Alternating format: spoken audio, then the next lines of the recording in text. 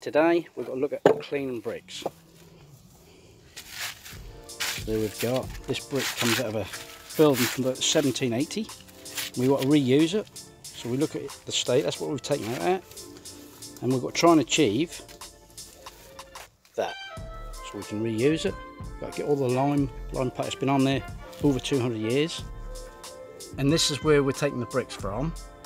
This is where we've got to reuse them. We're having to cut them, got these little arrows on the end where he's pointing. This is painstakingly slow, but this is the only way to do it. You can use whatever item, like an axe, a piece of metal, a trowel, whatever works for you. There's no correct or wrong way, it's how you get the end result. It's quite slow.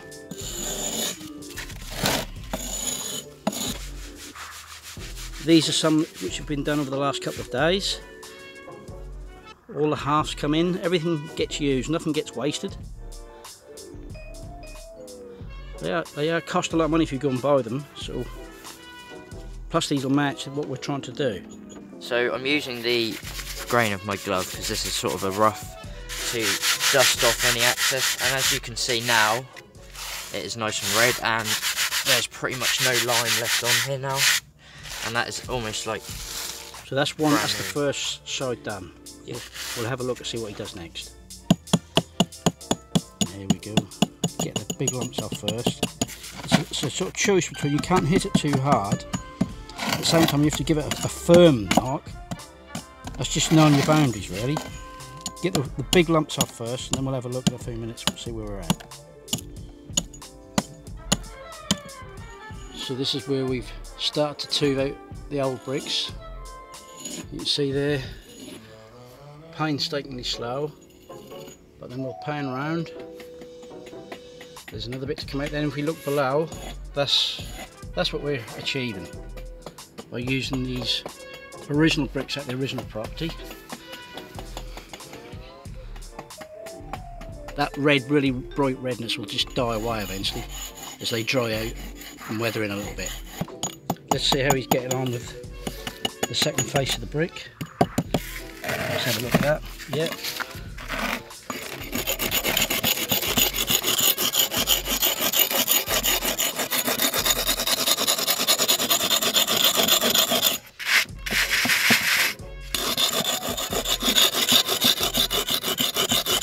The whole process of one brick can take anywhere between sort of 5, 10, 15 minutes depending on how good a condition it is, whether the bricks are all crumbly. Sometimes you'll dirt and they just fall apart. To be fair, these bricks are in fairly good condition. Sometimes you do all this, you get right to the end, then a piece just falls off. It's so frustrating. As you can see, it's now starting to take a new shape. So there we are, it's nearly finished. And to think that this brick is easily 200 years old, that would have been made somewhere local to where we are, because in those days there was no transport. You couldn't just ring up and order bricks, you wanted to film.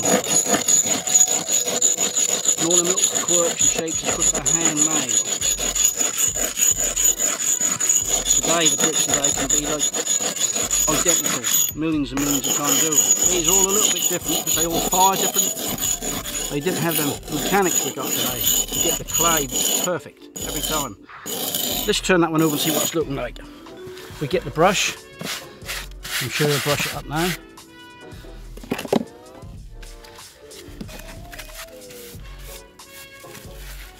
And that's that really starting to take shape now. We look at the face of it, like you can see, good face there. I think you've just got to finish on the ends. We've got two good faces there.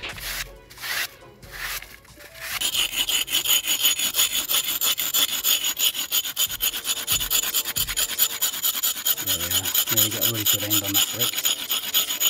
Sometimes if this brick is damaged on that, we can use the ends.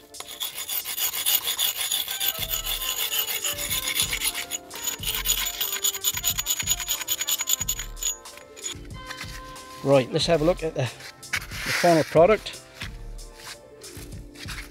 Fantastic. You just give it a quick brush. Make make sure we got all the rubbish off.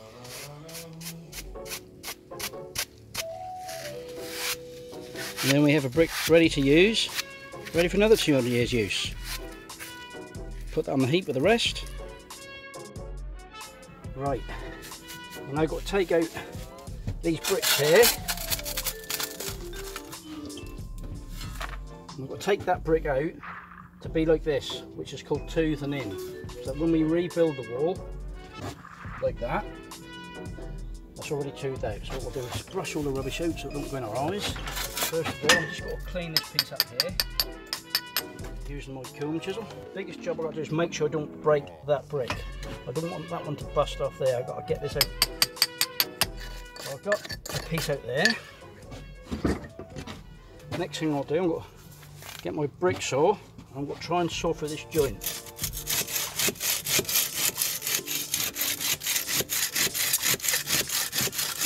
Because this is lime mortar and not cement as the modern stuff, we were able to saw this.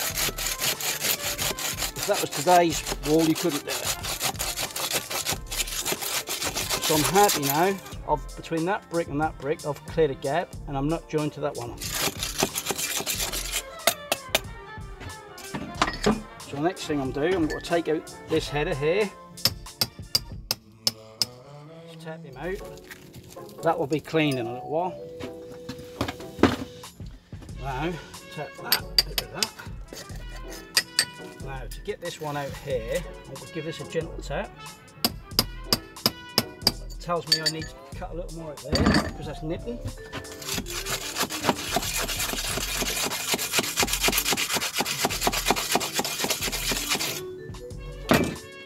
Just get my brush, get rid of the worst.